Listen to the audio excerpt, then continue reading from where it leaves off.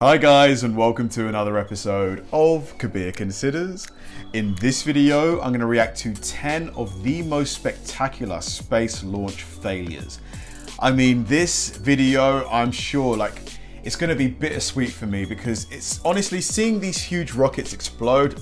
I can't lie, it is quite the sight to see. But as a space enthusiast, I know how much work, effort, money goes into each of these launches. You know, we're talking tens to hundreds of millions of dollars per launch in a lot of cases. So to just see that go up in flames, just, you know, it just must be tragic. You know, years of preparation. But yeah, this video here, I'm sure it's going to be really eye-opening, really spectacular for me to watch. So let's do it.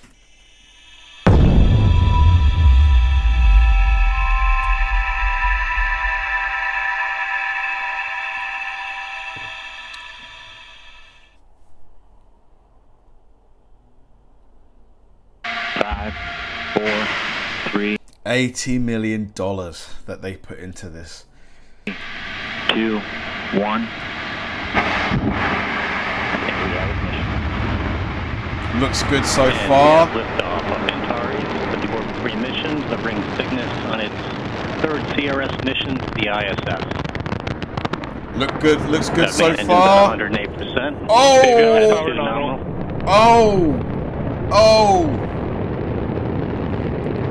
Oh my god. Whoa. Damn. You just gotta hope that there's no people in the nearby vicinity. Gosh. The possibility that trouble may develop with the Atlas or the Redstone during the countdown. They're saying classified, but man, this had to be probably approaching the hundreds of millions. Or during the takeoff is looked squarely in the eye by the astronauts and the engineers behind Project Mercury. It's on fire! This booster was not a Mercury vehicle, but imagine the worst possible situation for the astronaut, that his capsule is now mounted on top of this Atlas. The escape rocket takes the capsule away from the booster. Whoa! Goodness me. Huge explosion. Huge explosion. I would imagine it's probably because the booster was still full of all of the fuel. So you had all of that explosive material just waiting to...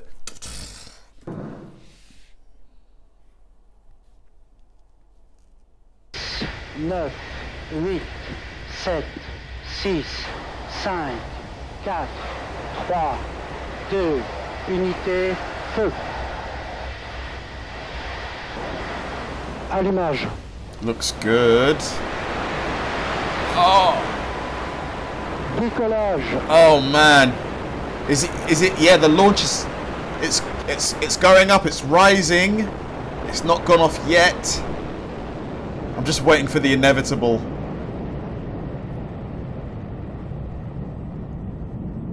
Looking good. So when does it explode? Looking good. Oh no.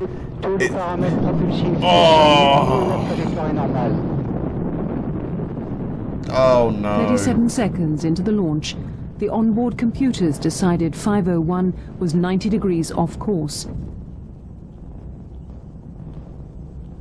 So was it the computers that decided to self-destruct then?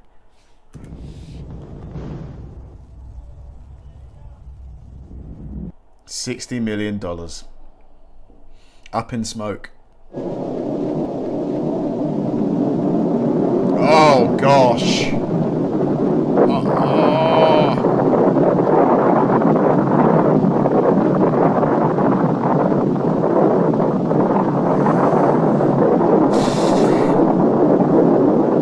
But I'd imagine that, you know, with these failures, there's still lessons to be learned because, you know, when they do diagnostics and things like that, maybe they'll be able to find where they went wrong.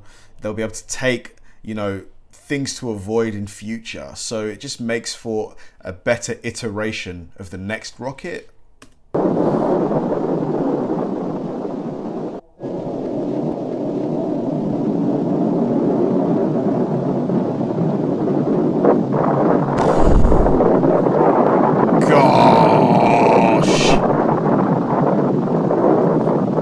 huge fireball. Massive fireball.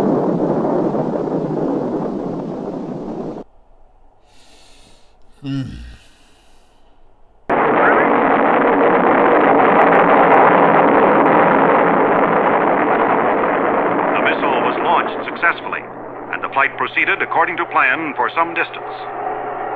During this time, the missile was stable in pitch, yaw, and roll.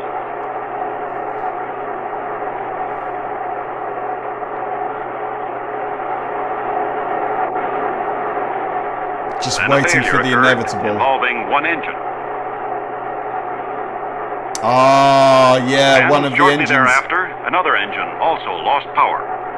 It was therefore necessary for the range safety officer to destroy the missile by remote control. Man, look at the fireball. Just look at the amount of flames coming off that.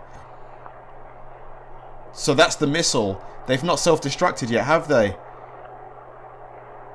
When are they going to self-destruct? There we go. Debris from the missile fell on the test base and in the sea just offshore from the base. Nearly all critical components were recovered. These parts and data radioed to the ground during flight were studied to isolate the exact cause of the trouble. Still, all that time and work, you know, to see it fail must be devastating. It must make the scientist just huge disappointment.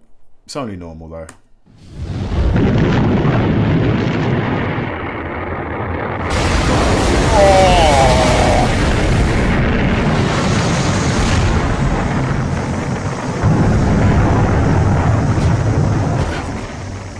What happened there? 1 in 5 Titan rockets fail.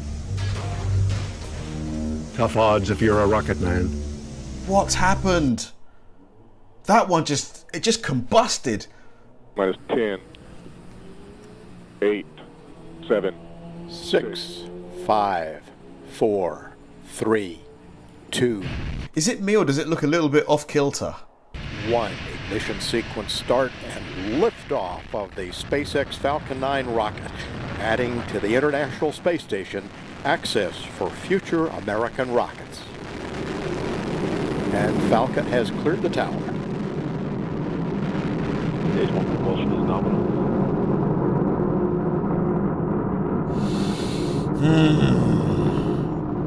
Vehicles programming downrange.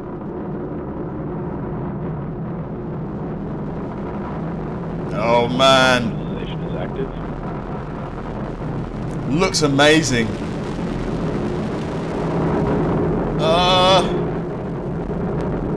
Power telemetry nominal.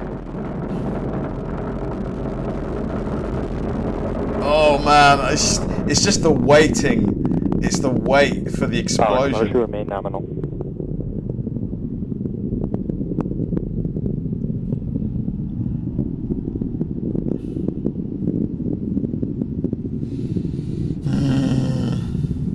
When is it gonna happen?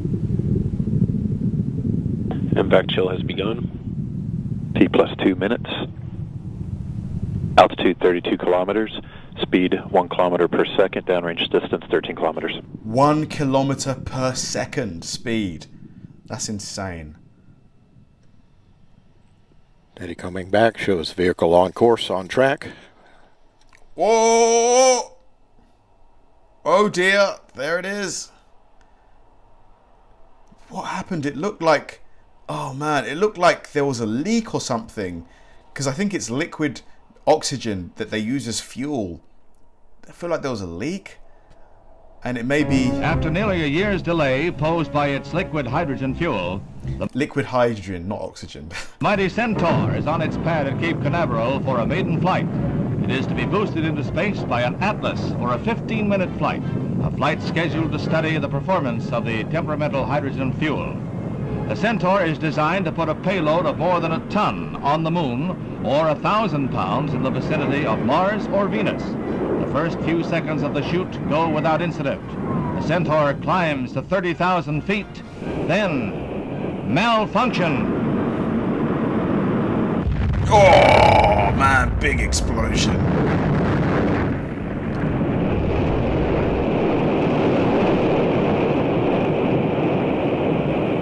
The immediate cause of the... I have to say, you know, if you were an astronaut in this era, you know, hats off to you, because I imagine the rate of failure was considerable. So any time that you got in a capsule, mate, those could have been your last moments.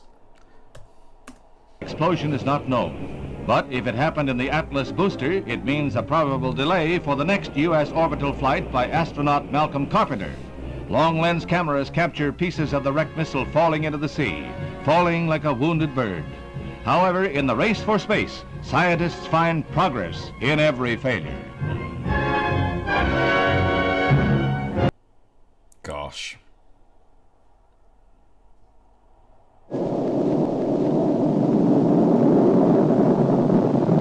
God, a lot of these Atlas, they failed. There's been at least 4 or 5 on this list. Oh, man. Oh, my God. Look at the size of the explosion. This is not a common occurrence. In this case, there were no human casualties. The catastrophe was not the result of individual carelessness, but it could have been. In a situation with human lives at stake, disaster is a potential, and lives are at stake, even your life, wherever toxic propellants are handled. Man, that was huge.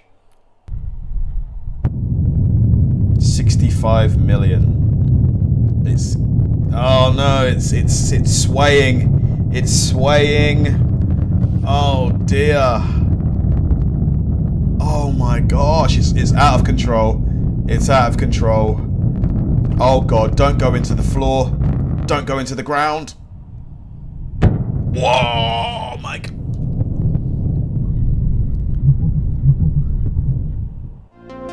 Absolutely mind-blowing. I just cannot believe the